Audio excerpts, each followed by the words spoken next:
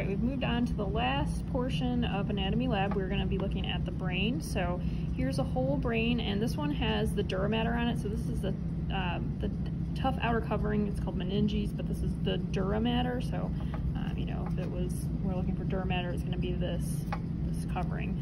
Then when you retract that back, the meninge, the covering that directly covers the brain, is the pia mater. It's really thin. You can kind of see that my pin is underneath that. It's real thin, but it covers over the brain, and so you know, you can kind of see it. It's real shiny looking when you move the brain, but if you see a pin in there, it kind of looks like it's just like sliding right under, you know, basically almost nothing. That's going to be the pia mater. If we move on, kind of looking at some of the structures of the brain, this piece is kind of separate on the brains, and it has a little bit of the dura mater on it, but what we're looking at here is the pituitary gland. So the pituitary gland is right here. A lot of times this piece gets taken off so we can see some more features on the brain here, but that would be the pituitary gland.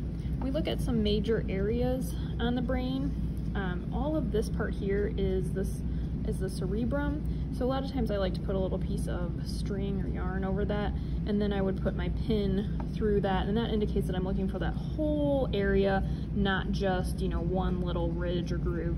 So when you see that, that kind of is giving you an idea of a whole region. So all of that is going to be the cerebrum.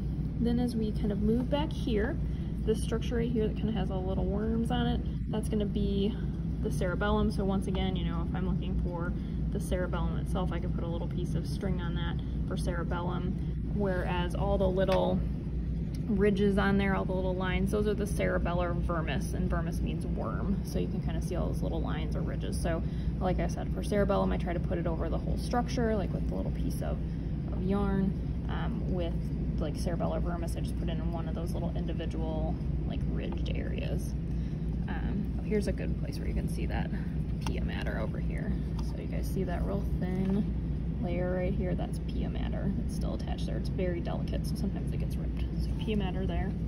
As you kind of look at the brain, you'll be able to see some regions. So once again, if we put a piece of string kind of over that like that, we're looking for brain stem here. So the brain stem is there, so we'll be able to see that region as well. If there's a pin that comes directly out of the back here, that's going to be the spinal cord, because as you get to this part here, this is going to be the spinal cord. So if the pin is coming right out the back there, I'm looking for spinal cord, versus the string over this part would be brain stem. Where that pituitary gland attached, so where this attached right here, there's a little stalk that attaches right there, so you can see some of that stalk that's left right here. Sometimes the stalk gets attached there and you end up with just a little hole. What this area is called is the infundibulum, because that's the stalk that attaches the pituitary gland to the rest of the brain. This region right in here, so if you kind of pull back just a little bit and you kind of see this area right here, it kind of has like little lines. It reminds me of like a stalk of a mushroom. That's going to be the cerebral peduncle that we have there. If we look at the front here, this groove that you're seeing right here that separates the two cerebral hemispheres, that's going to be the median longitudinal fissure that runs right along the midline there. So it's going to be median longitudinal fissure. In general, all of the ridged or hill areas are going to be a gyrus. So all of these would be a gyrus here. And all the little grooves that you're seeing, any of the little grooves along here, those are going to be called a sulcus.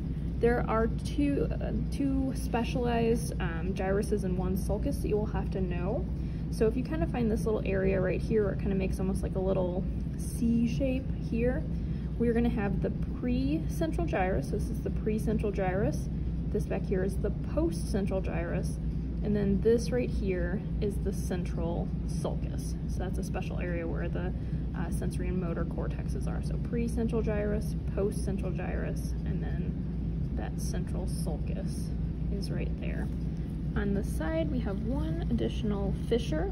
So right here is going to be the lateral fissure. So it's on the side, so lateral fissure is right here.